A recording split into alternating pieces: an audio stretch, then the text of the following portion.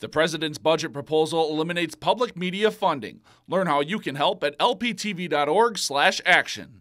A Bemidji woman who was charged with child neglect after the drowning death of her 2-year-old foster daughter last June has now pled guilty. 33-year-old Amanda White of Bemidji lived with and was engaged to Nathan Jackson, who was convicted of second-degree manslaughter in the death of 2-year-old Kira Friedman. According to the criminal complaint against White, she pled guilty to 1 count of child neglect and 1 count of contributing to the need for child protection services. The complaint states that the child had multiple injuries when she was found dead. Friedman had bleeding between the skull and the scalp, as well as soft tissue injuries to her scalp, face, neck, torso, upper and lower extremities. White is scheduled to appear in court on April 7th for sentencing.